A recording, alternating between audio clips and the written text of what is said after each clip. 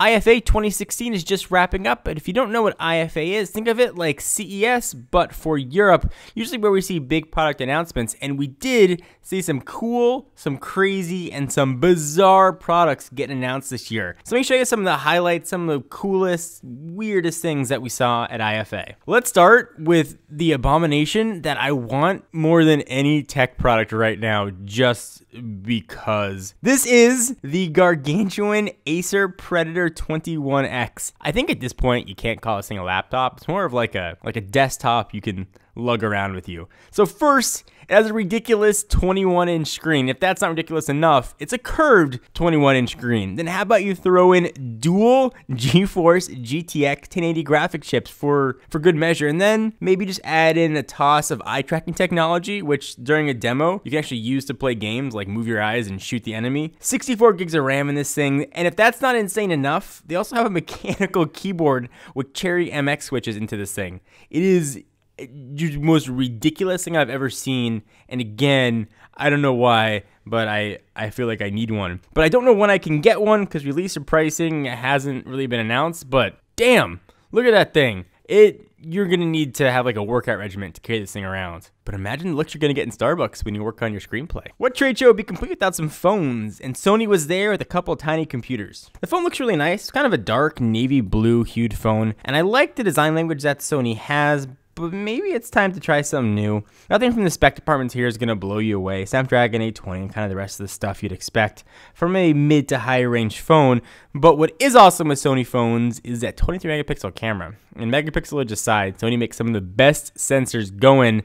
And in fact, they're so good, most manufacturers are using their sensors anyway. So if you want a killer camera, look for the XZ. But I doubt that it's going to come to the US anyway, so look to buy one unlocked. If you like your phone smaller with a compact in their name, then perhaps the Xperia X Compact might be for you. We used to love Sony when they would squeeze all these high-end specs into smaller phones, but that's not the case here. Instead, you're getting kind of middle-of-the-road Snapdragon chip and a bunch of the same specs, but you are getting that awesome 23-megapixel camera that we just talked about in the Xperia XZ. It did feel nice to hold, a bit like the unapologetically plastic phones that may have come from other companies. I'm not gonna mention any names, but again, a nice mid-range phone that chances are we won't see here in the US. But what if you're in the category like me, where you're like your phone's big and your tablet's small? Perhaps the brand new Huawei MediaPad M3 might be one to consider. 8.4-inch, all-metal design. It's got Huawei's take on Android on it, love it or hate it, but Google Play's there, so throw a launcher on.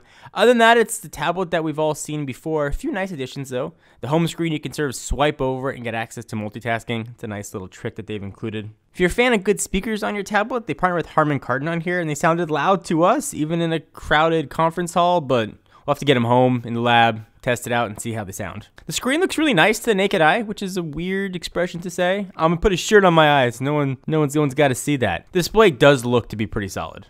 I did like how light it felt though. It seems like it's perfect just for watching a movie or catching a book on a train or plane ride. Plus, starting at 350 euros, that doesn't hurt either. Huawei didn't say if we'll see it in the US, but if we do, I'll let you know. Maybe you'll just come and visit, or maybe you get a work visa. There were also some smartwatches that got announced. You're probably thinking, I'm gonna mention Huawei, LG, Samsung, the usual players, but no, how about Withings? The folks that made that regular watch that actually had some smartwatch functionality into it. They are back with the Withings Steel HR, which, not surprisingly, is made out of steel.